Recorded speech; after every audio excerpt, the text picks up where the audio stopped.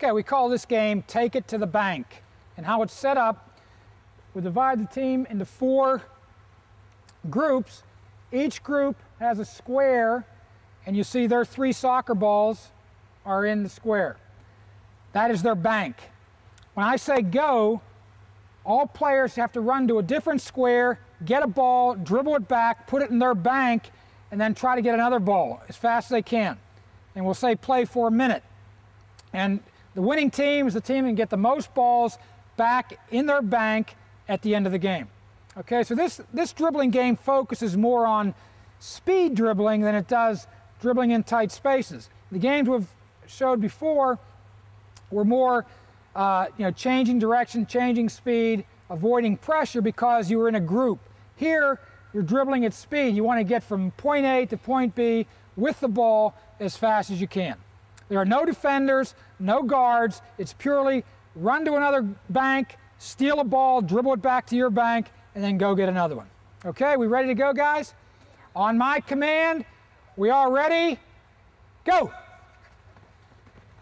So again, they get a ball, dribble it at speed, back, stop it, and get another one. Get another one. Get up, Phil. Quick as you can, guys. You got to run with the ball. Back to your own bank. Back to your own bank.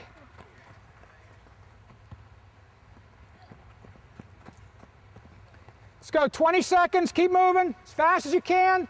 Run with the ball. Good job, Phil. Good job, Tommy. Get another one. And stop. Let's count the balls. Where we are. 3 here. 4 there. 4 here. So we have a tie between blue and yellow. Okay, guys, good stuff. Again, that game, you can see the focus is on dribbling at speed. It's also a good game for fitness. I mean, for 1 minute, they were going full speed, sprinting back and forth. And that's, again, we call that economical training.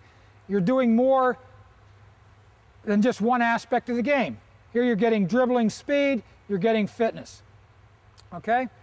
But good stuff. So again, the objective is to get a ball from someone else's bank, take it back to yours, stop it there, and go get another one.